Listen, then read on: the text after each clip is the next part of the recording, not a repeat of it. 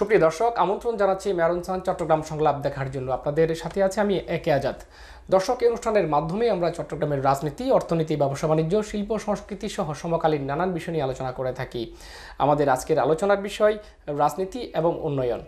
এই নিয়ে আলোচনা করার জন্য আমরা দুজন বিশিষ্ট অতিথিকে আমন্ত্রণ জানিয়েছি। আমি পরিচয় করিয়ে দিচ্ছি। আমার সাথে আছেন আলহাজ দিদারুল আলম, যিনি সাবেক উপসম্পাদক, বাংলাদেশ আওয়ামী লীগ কেন্দ্রীয় কমিটি। আছেন ডক্টর এস.এম. সারওয়ার আলম, যিনি স্বাস্থ্য ও পরিকল্পনা বিষয়ক সম্পাদক, চট্টগ্রাম মহানগর বিএনপি। আপনাদের দুজনকে বাংলা টিভি চট্টগ্রাম স্টুডিওতে স্বাগতম। রাজনীতি এবং উন্নয়ন নিয়ে আজকে আলোচনা করব। আমরা জানি যে নির্বাচন প্রায় 6-7 মাস বাকি আছে, আমার যদি ভুল না হয়। ইতিমধ্যে আপনাদের দলীয় পর্যায় থেকেও, বিশেষ করে প্রধানমন্ত্রী শেখ হাসিনাও যে কয়েকটি জনসভায় নৌকায় ভোট চেয়েছেন, সেক্ষেত্রে আমরা বলতে পারি যে কাউন্টডাউন শুরু হয়ে গেছে। তো চট্টগ্রাম মহানগরে আপনাদের কেমন প্রস্তুতি? আসলে নির্বাচন হচ্ছে একটি প্রক্রিয়া, একটি সরকার পরিবর্তন হওয়ার একটি প্রক্রিয়া, যে জনগণের ম্যান্ডেট 5 বছর পর পর এটা নির্বাচনটা হবে।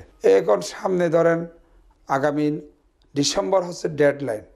এর আগেই নির্বাচন কমিশনারকে তাদের তফসিল ঘোষণা করতে হবে। নির্বাচন প্রধানমন্ত্রীও করবেন না বা আওয়ামী লীগও নির্বাচন করবে না, নির্বাচনটা করবে নির্বাচন ঘোষণার বিষয়টি, নির্বাচনের তফসিল ঘোষণা। এরপর থেকে সমস্ত প্রক্রিয়াটি প্রশাসন, সমস্ত কিছু নির্বাচন কমিশনের অধীনে সাংবিধানিকভাবে। আর নির্বাচন কমিশনকে সরকার বা প্রশাসন সাহায্য করতে বাধ্য, এটি সাংবিধানিকভাবে বাধ্য। যদি কেউ না করে থাকে তাহলে সেই সংবিধান লঙ্ঘন করবে, আইন লঙ্ঘন করবে, তার বিরুদ্ধে সেই ব্যবস্থা। সেটি ভিন্ন কথা, কেউ করবে না, সেটি তারা জবাব দিবে। আপনি আমাকে বলেন, আপনার প্রস্তুতি বা আপনার দলের প্রস্তুতি কেমন? আমাদের দলের প্রস্তুতিতে আছেই। আমি মনে করি আমাদের দল যখনই নির্বাচন দেয়, যদি নির্বাচন কমিশনার যদি মনে করে যে তারা 3 মাসের মধ্যে তাদেরকে নির্বাচনটা করতে হবে, 3 মাসের যখনই তারা তফসিল ঘোষণা করবে, আমি মনে করি বাংলাদেশ আওয়ামী লীগ প্রস্তুত আছে এবং চট্টগ্রাম মহানগরের যে সমস্ত আমাদের প্রার্থীরা আছে, প্রার্থীগুলো প্রস্তুত আছে, যে নির্বাচনী এলাকায় তারা জনগণের সাথে নিয়মিত যোগাযোগ রাখছেন এবং জনগণের সাথে আছেন। ইনশাল্লাহ যদি যথাসময়ে নির্বাচন হয়, সেই নির্বাচনে আমাদের দল বাংলাদেশ আওয়ামী লীগ অবশ্যই অংশগ্রহণ করবে। ডক্টর সারওয়ার আলম, জাতীয়তাবাদী দলের সাথে জড়িত আপনি, তো সেক্ষেত্রে এই যে নির্বাচনের যে বিষয়টি আসছে, যে ওনার দল বাংলাদেশ আওয়ামী লীগ, তারা নির্বাচনের জন্য প্রস্তুত, তো আপনি বা আপনার দল বাংলাদেশের জাতীয়তাবাদী দলের চেয়ারপারসন এখন কারাবন্দী, তো সেক্ষেত্রে আপনারা আসলে ঠিক নির্বাচনের জন্য কতটুকু প্রস্তুত? নির্বাচন একটা প্রক্রিয়া, কিন্তু নির্বাচন এবং রাজনীতি, আপনি যখন নির্বাচনের পরিবেশ হচ্ছে সর্বপ্রথম একটা গুরুত্বপূর্ণ বিষয়। একটা নির্বাচনের জন্য গোটা বাংলাদেশের যত রাজনৈতিক নিবন্ধিত দল আছে ইলেকশন কমিশনে, প্রত্যেকের এই যে স্টেক হোল্ডার হচ্ছে রাজনৈতিক দলগুলো। এই রাজনৈতিক দলগুলোর মতামতের ভিত্তিতেই নির্বাচন কমিশনার সবার সাথে আলোচনার মাধ্যমে একটা সুষ্ঠু এবং সুন্দর একটা পরিবেশ সৃষ্টির মাধ্যমে একটা নির্বাচনের তারিখ ঘোষণা করা হয়। কিন্তু আমরা দেখতে পাচ্ছি আজকে নির্বাচনটা একটা বর্তমান সরকারের আমলে, আমি বিশেষ করে বলবো, বাংলাদেশ আওয়ামী লীগ বাংলাদেশের সবচেয়ে পুরনো একটা গণতান্ত্রিক রাজনৈতিক দল বলে ওনারা দাবি করেন এবং ওনাদের একটা সুন্দর ঐতিহ্যবাহী একটা ইতিহাস আছেন, 68 বছরের একটা পুরনো দল। কিন্তু এই দলটা নির্বাচন এবং গণতন্ত্র এগুলো ফিরিয়ে আনার জন্যই এই রাজনৈতিক দলটা মাঠ থেকে তৈরি হয়েছিল। এই দলের নেতৃত্বে ছিলেন বড় বড় বাংলাদেশের মহান নেতারা, শেরেবাংলা ফজলুল হক, সরওয়ার্দী সাহেব এবং মাওলানা ভাসানী সহ বঙ্গবন্ধু শেখ মুজিব সাহেব। কিন্তু ওনারা যেই জন্য এই আন্দোলনটা, এই দলটা তৈরি করেছিলেন, মানুষের স্বাধীনতা, গণতন্ত্র এবং মানুষের ভোটের অধিকার, ভাতের অধিকার এগুলো ফিরিয়ে দেওয়ার জন্য। আমরা কি দেখতে পাই আজকে? সেই বাংলাদেশ আওয়ামী লীগ গত 10 বছর ধরে রাষ্ট্র ক্ষমতায় আছে। আমি সেটাই বলছি আপনাকে, যখন আমি নির্বাচনের কথা বলবেন, আমাকে সর্বপ্রথম হচ্ছে নির্বাচনের আগে আমার নির্বাচনের পরিবেশ আছে কিনা। বাংলাদেশ জাতীয়তাবাদী দল সবসময় একটা গণতান্ত্রিক দল, ওনারা সবসময় নির্বাচনেই বিশ্বাসী। একটা ক্ষমতা পালাবদলের জন্য একটা নির্বাচনের কোনো বিকল্প আছে বলে আমরা মনে করি না। কিন্তু আজকে আমাদের নেত্রীকে একটা সম্পূর্ণ বানোয়াট, মিথ্যা এবং ভিত্তিহীন একটা মামলার মাধ্যমে রাষ্ট্রীয়ভাবে ওনাকে হয়রানি করার জন্য, ওনার পরিবারকে হয়রানি করার জন্য একটা সাজানো মামলায় সাজা দিয়ে, যেই মামলাতে আপনি আমি ইভেন যে কোনো মানুষই আপনার 5 বছরের সাজা, এটা হচ্ছে একটা শর্ট একটা সাজা, এটাতে যে কেউই আপনার আদালত থেকে আপনার জামিন পাওয়ার যোগ্য একটা মামলা। কিন্তু ওনার সাজাকে আজকে ওনাকে প্রাপ্য মামলা হাইকোর্ট যে মামলা, সবকিছু মিলিয়ে আপনারা নির্বাচনের জন্য প্রস্তুত কি প্রস্তুত নয়? বাংলাদেশ জাতীয়তাবাদী দল যে কোনো মুহূর্তে যে কোনো সময় 300 আসনে নির্বাচন করার জন্য প্রস্তুতি আমাদের সব সময় থাকে। কিন্তু সেই নির্বাচনটা করার আগে আমাদেরকে নির্বাচনের পরিবেশটা ফিরিয়ে আনতে হবে। সেই পরিবেশ বলতে আমরা বুঝি গণতন্ত্রের নেত্রী, বাংলাদেশের আজকে স্বৈরাচার বিরোধী আন্দোলনের প্রধান নেত্রী, জননেত্রী এবং দেশের সবচাইতে 23টি আসনে উনি ইলেকশন করেছেন এই পর্যন্ত, 5টা 4বার এবং গতবার 3টা। 23টা আসনে উনি সারা দেশ থেকে কোথাও ওনাকে কেউ হারাতে পারেনি। উনি সবচাইতে জনপ্রিয় নেত্রী আমাদের দৃষ্টিতে। সুতরাং ওনাকে ছাড়া আমরা কোনো নির্বাচন এখন আমরা কল্পনাও করতে পারছি না। আমাদের নেত্রীর মুক্তি হচ্ছে প্রধান একটা শর্ত। বিষয় পরিষ্কার, সেটি হচ্ছে যে আপনাদের দলের নেত্রীকে মুক্ত না করা ছাড়া পর্যন্ত আপনারা নির্বাচনে অংশগ্রহণ করছেন না, এই বিষয়টি অনেকটা পরিষ্কার আপনার বক্তব্যে। তো রাজনীতি নিয়ে আমরা অনেক কথা বলেছি, আরও কথা বলবো। এখন আমরা উন্নয়নের দিকে যাই। তবে চট্টগ্রামের উন্নয়ন নিয়েই প্রথমে দিদার ভাইয়ের কাছে আসি। সেটি হচ্ছে যে এই যে চট্টগ্রামের উন্নয়ন, সরকার অনেক প্রকল্প গ্রহণ করে, যেখানে বড় বড় উন্নয়ন কাজগুলো হচ্ছে। তো সব মিলিয়ে আপনি কেমন মনে করেন যে চট্টগ্রামে কেমন উন্নয়ন হচ্ছে? উন্নয়নের কিন্তু মহাসড়কে বাংলাদেশ, আর আমাদের চট্টগ্রাম তার থেকে কোনো বিচ্ছিন্ন কোনো দ্বীপ না। চট্টগ্রামেও একই পদ্ধতিতে উন্নয়ন হচ্ছে এবং আপনারা জানেন মাননীয় প্রধানমন্ত্রী নিজে স্বয়ং চট্টগ্রামের উন্নয়নের দায়িত্ব নিয়েছেন। লালদিঘিতে যখন এই বর্তমান যে সরকার, এই সরকারের প্রথম দিকে যখন উনি নির্বাচনী সমাবেশে আসছেন, তখন উনি নিজেই বলেছেন যে এই চট্টগ্রামের উন্নয়নের দায়িত্ব আমি নিজের কাঁধের উপর নিলাম। এখন যদি বলেন কি কাঁধের উপর নিলেন, এই যে আজকে চট্টগ্রামের সমস্যাটা, বিভিন্ন সমস্যা, চট্টগ্রামের পানির সমস্যা, এটা দীর্ঘদিন ধরে, এটা আজকে আওয়ামী লীগের আজকে চট্টগ্রামের জনসংখ্যা 65 থেকে 70 লাখের মতো। চট্টগ্রামের ওয়াসার আজ থেকে 10 বছর বা 15 বছর আগে চট্টগ্রামের কতটুকু পানি দিতে পারতো মানুষকে? এগুলো আমাদের মৌলিক অধিকার। অন্ন, বস্ত্র, শিক্ষা, বাসস্থান, এই 5টা যে আমার মানুষের নাগরিক অধিকার, মৌলিক অধিকার, এগুলো থেকে সরকার আমাদেরকে বঞ্চিত করতে পারবে না।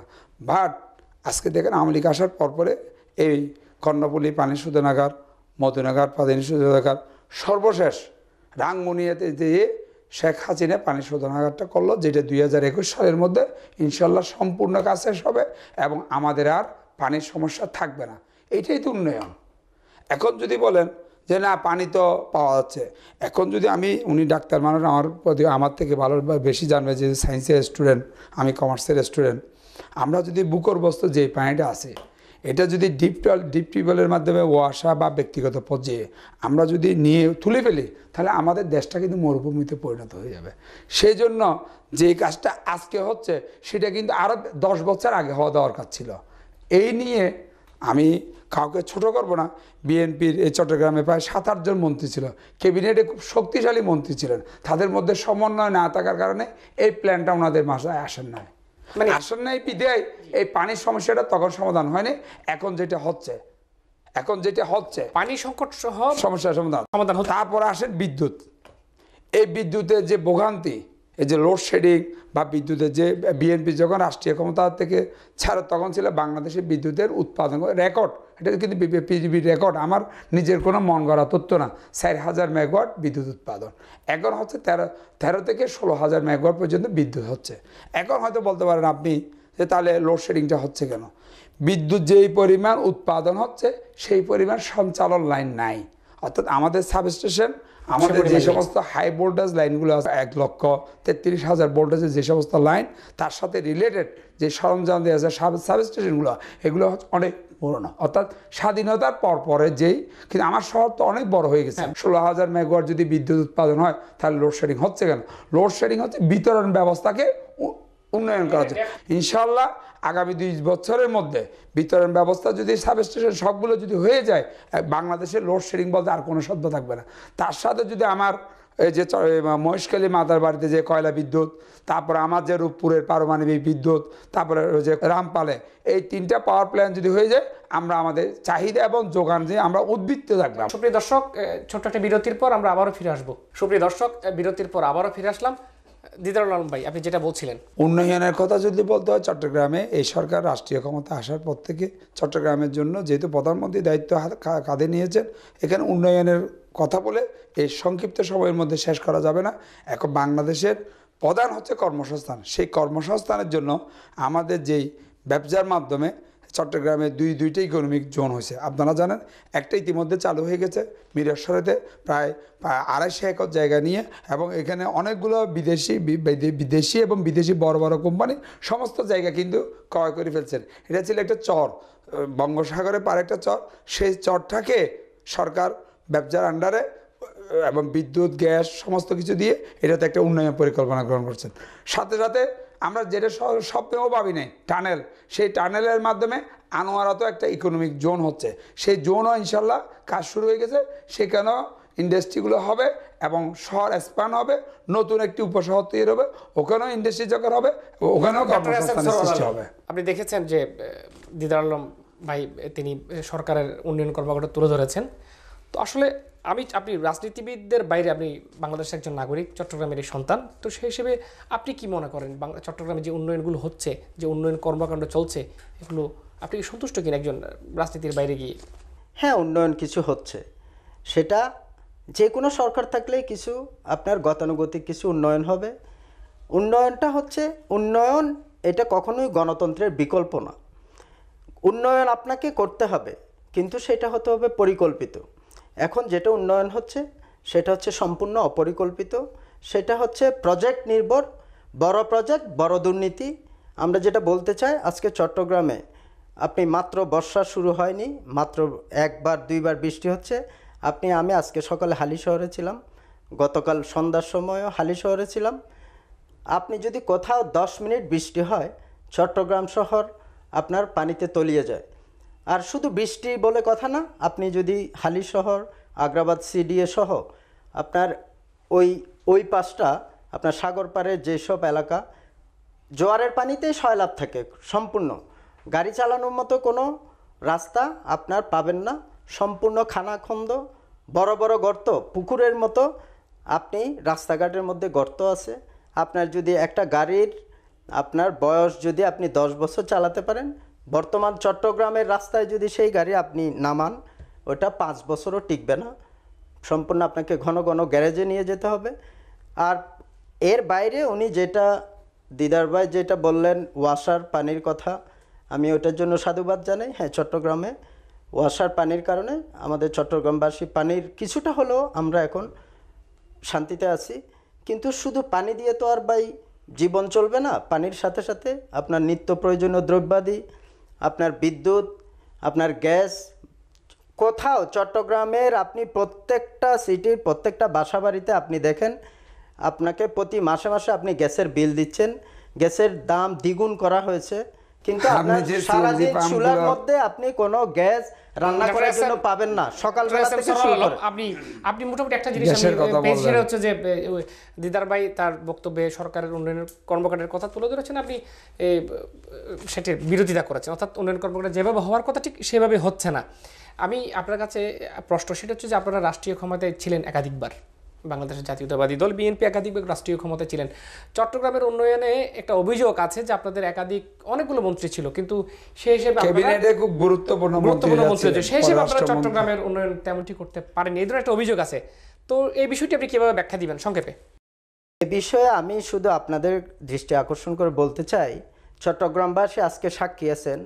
আজকে চট্টগ্রামের যে নতুন রেলওয়ে স্টেশন, চট্টগ্রামের যে বিমান অফিস, চট্টগ্রামের যে এয়ারপোর্ট, চট্টগ্রামের যে স্টেডিয়াম, যেটা এখন সাগরিকা স্টেডিয়াম, জহুর আহমদ চৌধুরী স্টেডিয়াম, এটার নাম বিএনপির আমলে সেটা নাম ছিল একজন মুক্তিযোদ্ধা বীরশ্রেষ্ঠ রুহুল আমিন স্টেডিয়াম।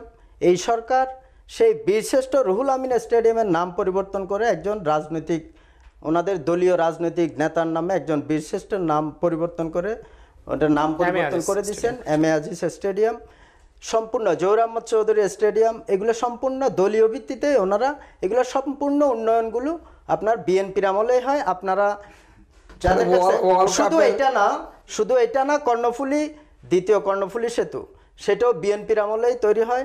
যদি আপনারা বলেন সম্পূর্ণ বড় বড় যেসব প্রজেক্ট চট্টগ্রামের এবং ওয়ার্ল্ড ট্রেড সেন্টার, এইটাও আমাদের প্রাইম মিনিস্টার বেগম খালেদা জিয়া প্রধানমন্ত্রী থাকাকালীনই উনি এটার ভিত্তিপ্রস্তর স্থাপন করে গেছেন।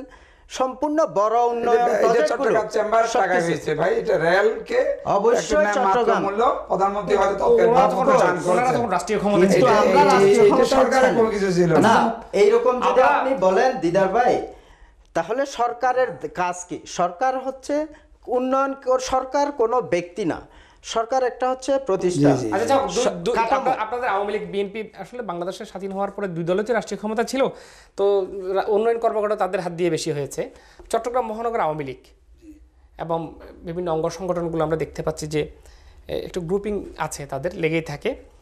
তো এখন যে রাষ্ট্রীয় ক্ষমতায় থাকা সত্ত্বেও আপনাদের গ্রুপিং কিন্তু আমরা পত্রপত্রিকা দেখি বা সেটা একটা দৃশ্যমান। তো সব কিছু মিলিয়ে আপনি কি মনে করেন চট্টগ্রাম মহানগর আওয়ামী লীগ এবং এর অঙ্গ সংগঠনগুলো সাংগঠনিকভাবে শক্তিশালী? চট্টগ্রামের মধ্যে চট্টগ্রাম সহ সারা বাংলাদেশে বৃহৎ সংগঠন বাংলাদেশ আওয়ামী লীগ।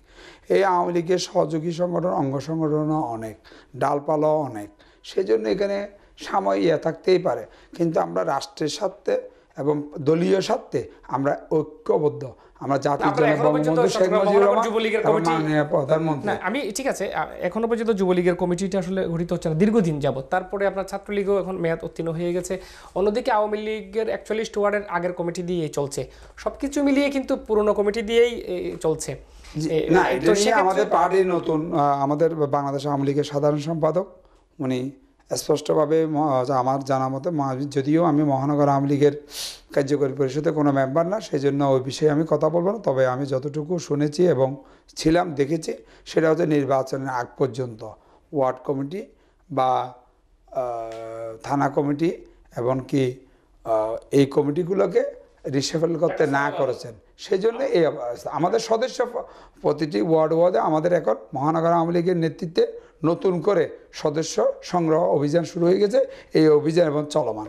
আর ছাত্রলীগের কমিটি যেহেতু আজকে ছাত্রলীগের গতকালকে শেষ হয়েছে, আজকে একটি নতুন কমিটি আসবে এবং বিবাহিতদেরকে নিয়ে না, যেখানে বিএনপির ছাত্রদলের আমার পার্টির বিএনপির এখন নেতা আছেন, ওনাদের যে সংগঠনের যে ছাত্রদলের ওখানে কিন্তু সন্তানের জনকরাও কিন্তু ছাত্রদলের সভাপতি সাধারণ সম্পাদক হতে পারেন।